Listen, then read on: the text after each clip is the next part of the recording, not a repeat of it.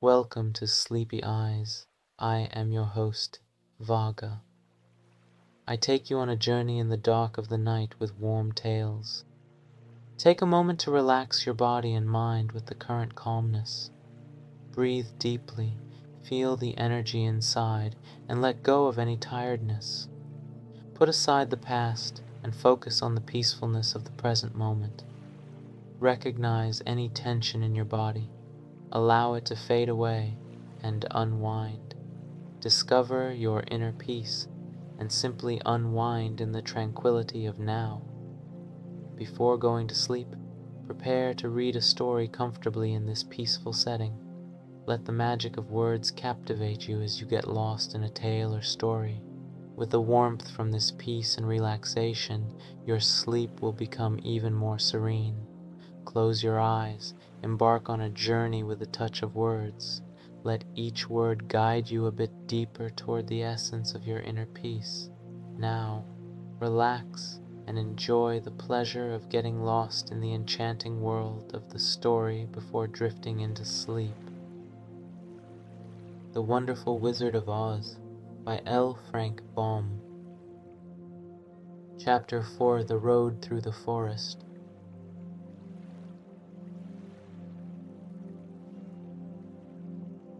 After a few hours, the road began to be rough, and the walking grew so difficult that the Scarecrow often stumbled over the yellow brick, which were here very uneven.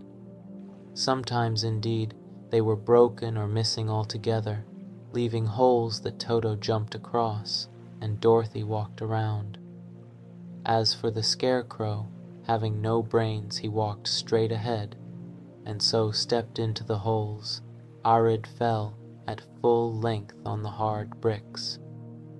It never hurt him, however, and Dorothy would pick him up and set him upon his feet again, while he joined her in laughing merrily at his own mishap.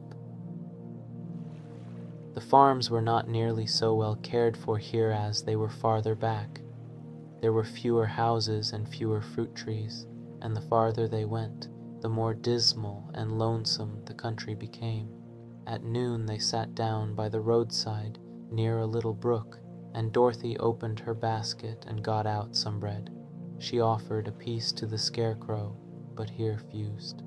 "I am never hungry," he said, "and it is a lucky thing I am not, for my mouth is only painted, and if I should cut a hole in it so I could eat, the straw I am stuffed with would come out, and that would spoil the shape of my head." Dorothy saw at once that this was true, so she only nodded and went on eating her bread. "Tell me something about yourself and the country you came from," said the Scarecrow when she had finished her dinner. So she told him all about Kansas, and how gray everything was there, and how the cyclone had carried her to this queer land of Oz.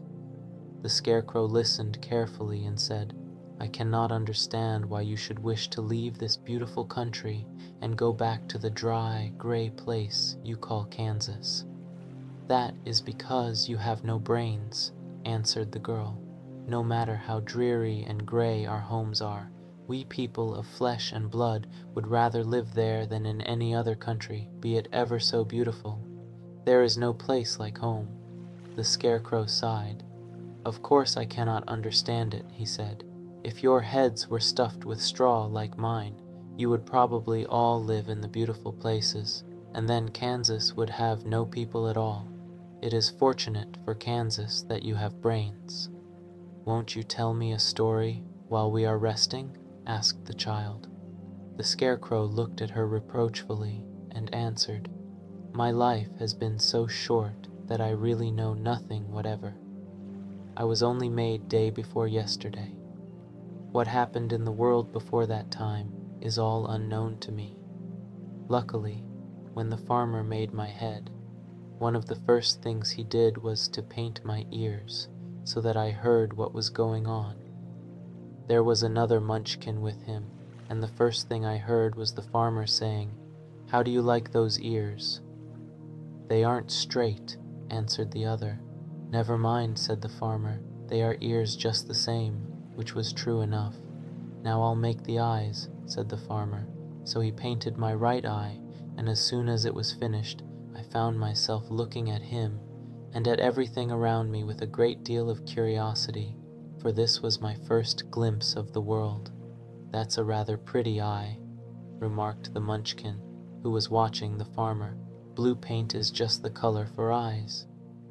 "I think I'll make the other a little bigger," said the farmer, and when the second eye was done, I could see much better than before. Then he made my nose and my mouth, but I did not speak, because at that time I didn't know what a mouth was for. I had the fun of watching them make my body and my arms and legs, and when they fastened on my head, at last, I felt very proud, for I thought I was just as good a man as anyone. "This fellow will scare the crows fast enough," said the farmer. "He looks just like a man." "Why, he is a man," said the other, and I quite agreed with him. The farmer carried me under his arm to the cornfield and set me up on a tall stick, where you found me.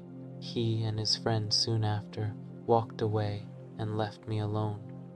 I did not like to be deserted this way, so I tried to walk after them, but my feet would not touch the ground, and I was forced to stay on that pole.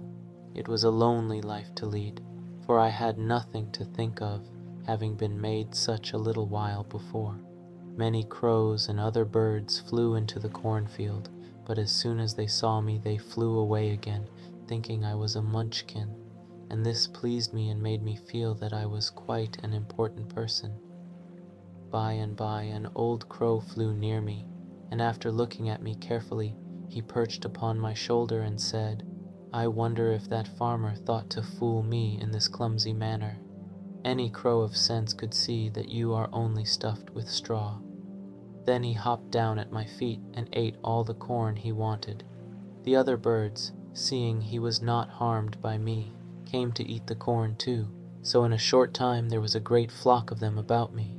I felt sad at this, for it showed I was not such a good scarecrow after all. But the old crow comforted me, saying, "If you only had brains in your head, you would be as good a man as any of them, and a better man than some of them. Brains are the only thing worth having in this world, no matter whether one is a crow or a man." After the crows had gone, I thought this over, and decided I would try hard to get some brains. By good luck, you came along and pulled me off the stake, and from what you say, I am sure the great Oz will give me brains as soon as we get to the Emerald City. "I hope so," said Dorothy earnestly, "since you seem anxious to have them." "Oh yes, I am anxious," returned the Scarecrow. "It is such an uncomfortable feeling to know one is a fool." "Well," said the girl, "let us go," and she handed the basket to the Scarecrow. There were no fences at all by the roadside now, and the land was rough and untilled. Towards evening they came to a great forest, where the trees grew so big and close together that their branches met over the road of yellow brick. It was almost dark under the trees, for the branches shut out the daylight, but the travelers did not stop, and went on into the forest. "If this road goes in, it must come out," said the Scarecrow, "and as the Emerald City is at the other end of the road, we must go wherever it leads us." "Anyone would know that," said Dorothy. "Certainly, that is why I know it," returned the Scarecrow. "If it required brains to figure it out, I never should have said it." After an hour or so, the light faded away, and they found themselves stumbling along in the darkness. Dorothy could not see at all, but Toto could, for some dogs see very well in the dark, and the Scarecrow declared he could see as well as by day. So she took hold of his arm and managed to get along fairly well. "If you see any house or any place where we can pass the night," she said, "you must tell me, for it is very uncomfortable walking in the dark." Soon after the Scarecrow stopped. "I see a little cottage at the right of us," he said, "built of logs and branches. Shall we go there?" "Yes, indeed," answered the child. "I am all tired out." So the Scarecrow led her through the trees until they reached the cottage, and Dorothy entered and found a bed of dried leaves in one corner. She lay down at once, and with Toto beside her soon fell into a sound sleep. The Scarecrow, who was never tired, stood up in another corner and waited patiently until morning came.